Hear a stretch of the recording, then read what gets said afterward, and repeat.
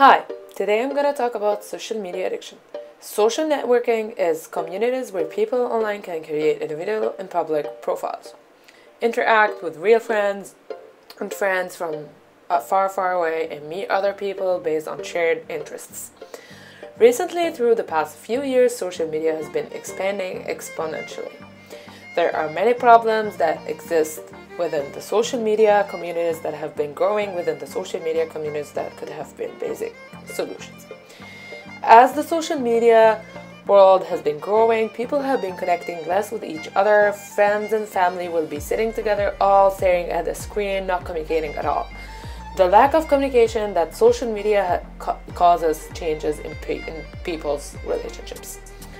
From emails to texting to instant messaging, people are constantly avoiding face-to-face interaction, causing them not to be able to handle confrontation, and would rather hide behind a screen instead of talk to someone face-to-face. Social media is affecting everyone, especially teenagers and mainly students. Students nowadays are addicted to their phones and social media. They sometimes skip classes and ask their friends to send them what they did in class via social media. This leads to lack of knowledge and education for teenagers, which is a major problem. For every country that her youth have lack of education because they spend the time they were supposed to be studying on social media, this is a very big problem for every country. It has become a problem during school.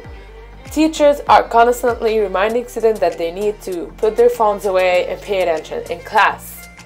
Moreover, in a family gathering, if you watch this gathering, you will see that they talk to each other for approximately 5 minutes, and then everyone starts to hold their phones to go on social media and communicate with people behind their phones instead of communicating with each other. This makes families no longer closer to each other because they rather communicate on social media of gathering together anymore. This also leads to a very big problem, which is cyberbullying. Most bullies nowadays hide behind screen and would rather call you out through social media than bullying you face to face.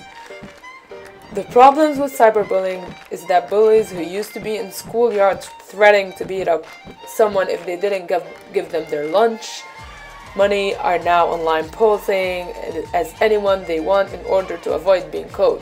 This is a major issue with social media. Solutions to this problem may seem simple but are rather complex, since today kids refuse to give up their technology. A simple solution could be easy to take away cell phones and laptops during family or friends' nights so that more people communicate rather than stare at their screen. Recently, I went to a dinner with 20 of my friends, and the first half of the dinner everyone just stared at their cell phones and didn't even have conversation. Halfway through, we made a rule for everyone to put their phones away in the middle, and if you touch it, you have to pay the bill. This made the dinner a lot more enjoyable as people were communicating instead of staring at their screen.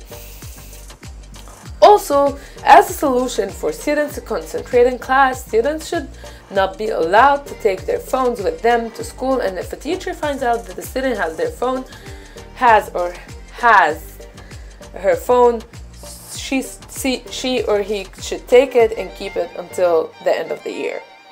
By not talking face to face, people lose communication skills that can hinder them from getting a job.